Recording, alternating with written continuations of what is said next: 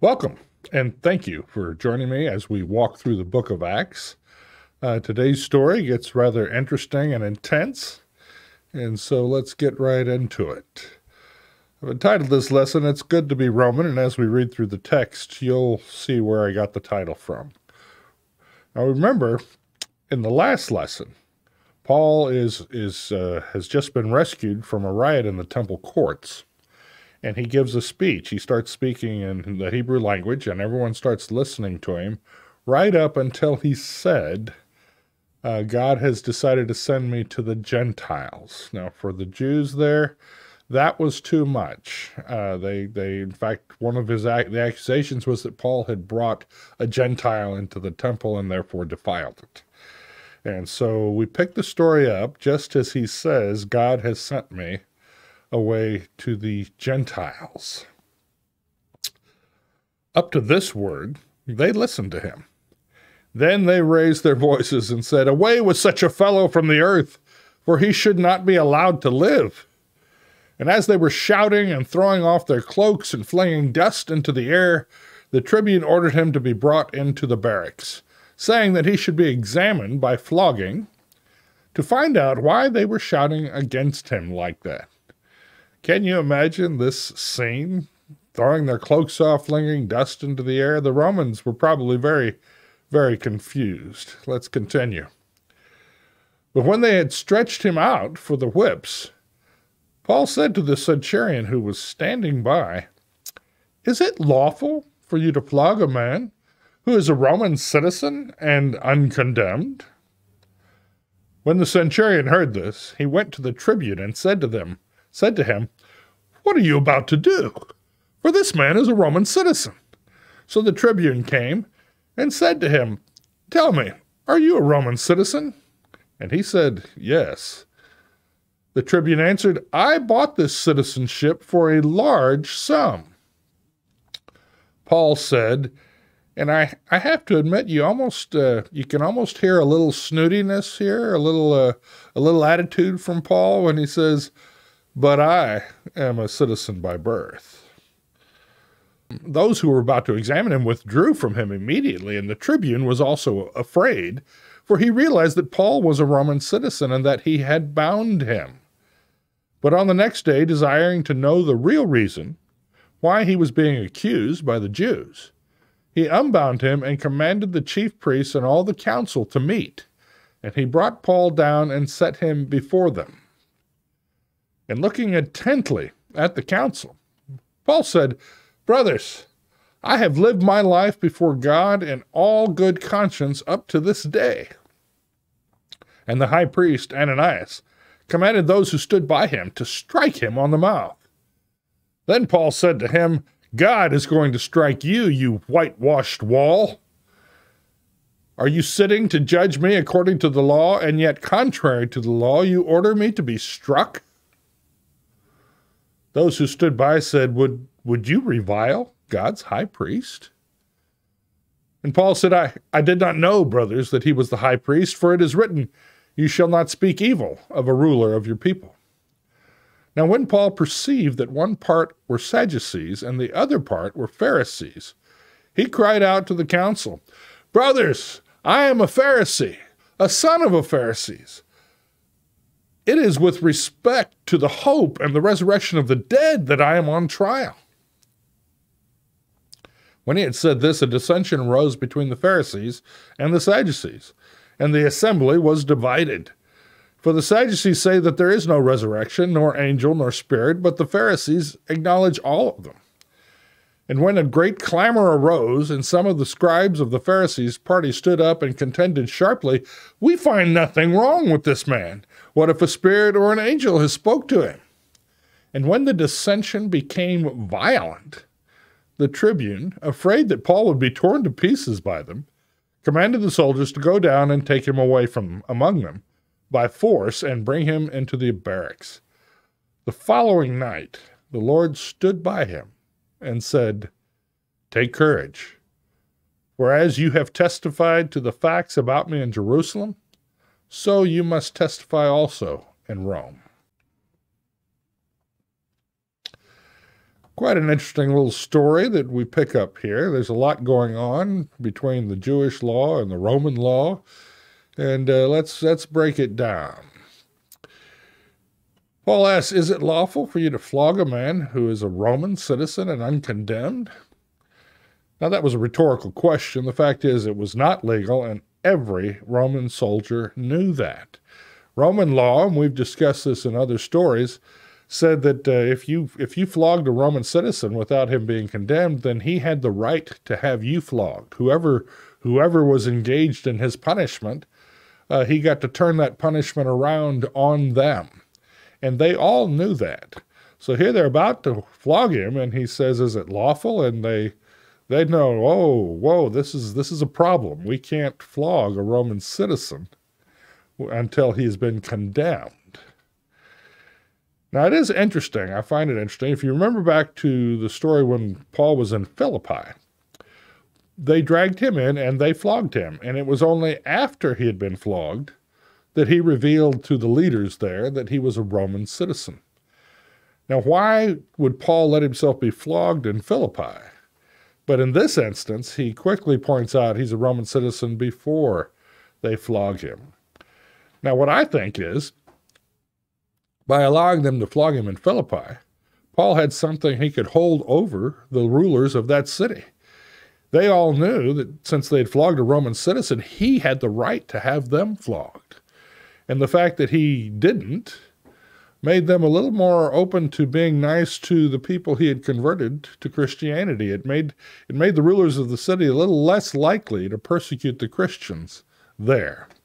In this case, he had nothing to gain by letting himself be flogged, and everything to gain by not allowing it, actually standing under the protection of Roman law.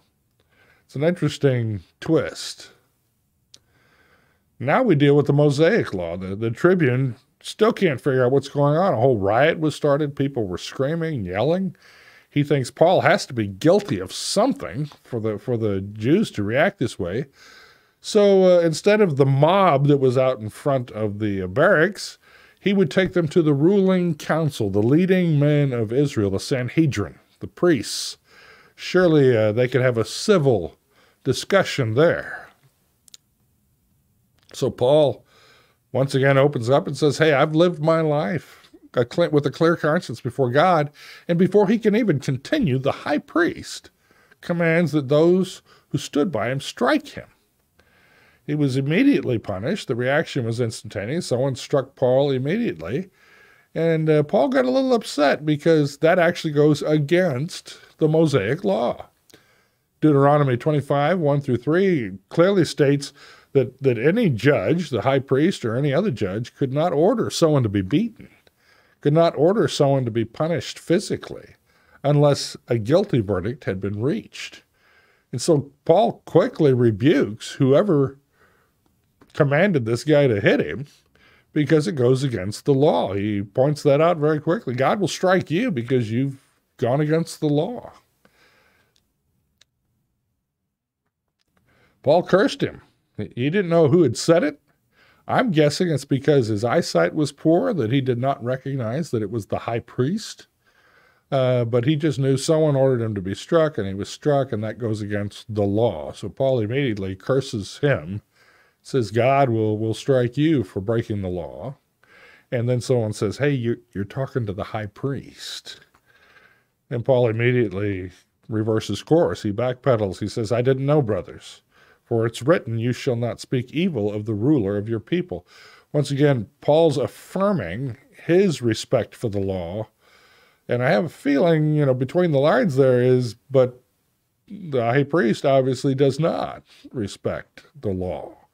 Paul seems to be pointing out, I'm showing more respect for the law than the high priest. It sort of turns it into a kangaroo court. And Paul knows it.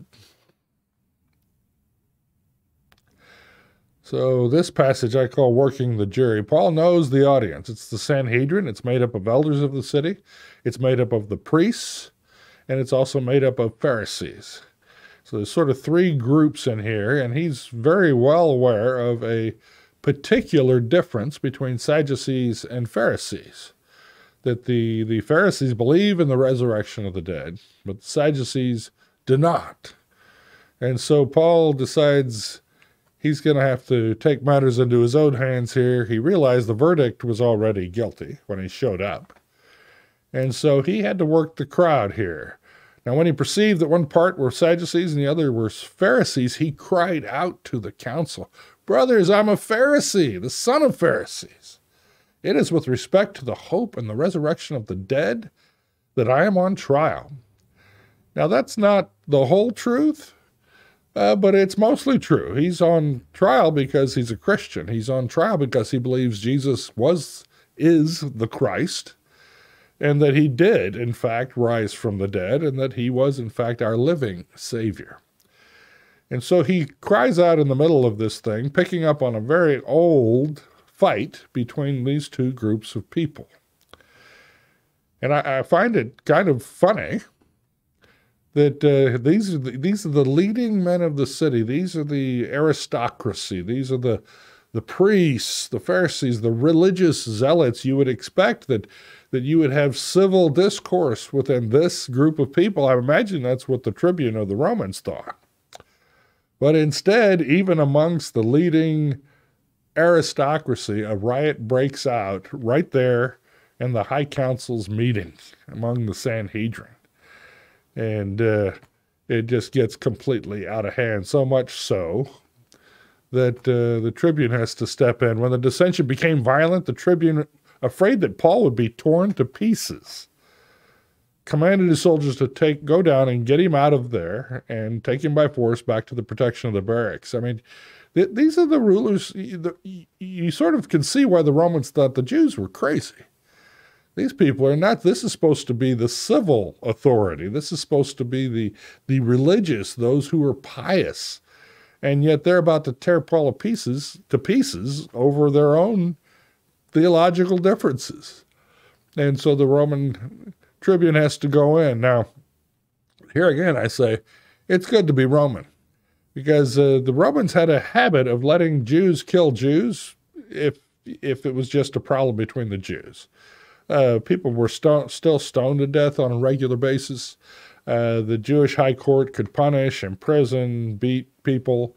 And the Romans typically turned a blind eye. In this particular instance, because he knows Paul is a Roman citizen, the tribune goes in and rescues him. But I have a feeling if he hadn't been a Roman citizen, the tribune might have let them tear him to pieces. So definitely, in this case, it was good to be Roman on Paul's part.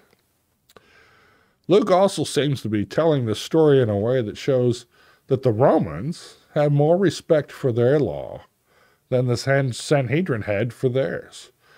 I think all through Acts, if you pay attention, Luke makes the Roman government and the Roman law look pretty good. And I think that's partly because he's writing Luke and Acts in hopes of gaining sympathy as sort of an explanation of Christianity to the Roman government. And he points out on several occasions where the councils and rulers of Rome said this is not, Christianity is fine. And so here again, Luke sort of makes the Romans look good and the Jewish Sanhedrin not so good. But the question throughout all of this is, who's in charge? I mean, twice in 2 days, Paul has nearly been torn apart by a violent Jewish mob. Why? For being a Christian, for being famous for having persecuted Christians and then changed his allegiance to follow Jesus Christ and testify about Jesus Christ. His testimony was powerful. When Paul told his story, many hated him, many converted. Many saw Paul's life and became Christians themselves. We read in Acts chapter 15 that there was a large group of Pharisees who had become Christians. And so you see Paul here getting almost torn to pieces, and you wonder, is God taking care of Paul? Paul's going to be his witness. Is God really looking out for Paul, or did he kind of let these two slip through? Well, if you remember back to Paul's conversion, he's told, And Paul, God talks to Ananias, the one who converts him, and he says, I will show Paul how much he's going to suffer for my sake. That Paul had indeed persecuted Christians, and Paul was going to be persecuted as a Christian. But that didn't mean God had abandoned him. That just means God had appointed Paul to have a special testimony because of even these violent attempts to kill him. And we read later where Paul writes in 2 Corinthians chapter 4, we are hard-pressed on every side, but not crushed, perplexed, but not abandoned, persecuted, but not destroyed, struck down. That Paul knows what's coming. And he stands up knowing God is going to be with him anyway. It also appears that these corrupt Roman soldiers, they were known for their corruption, were to be more trusted than the religious leaders of the Jews. I think Luke is pressing that point, trying to be sympathetic or gain an understanding ear from the Roman government. And I think this is where we need to find out who's in charge. It says after all these 2 days of trials, and Paul's got some more interesting travel times with people trying to kill him coming up. But it says the following night, the Lord, Jesus Christ, stood by him and said, "Take courage, for as you have testified to the facts about me in Jerusalem, so you must testify also in Rome." Our Lord and Savior is telling Paul, I'm going to take you from the capital of Israel, capital of Judea, to the capital of the whole Roman Empire. You're going to testify me before the Caesar and the Roman officials. And there's going to be a long period in between where he's going to get a chance to share his story more and more. And he's telling Paul, hey, take courage. And it takes courage. And remember, courage is not the lack of fear. Courage is acting in the face of fear. And Paul's just nearly been attacked and mobbed twice, but Jesus is letting him know, I'm going to walk you through this. And we're going to take it all the way to Rome.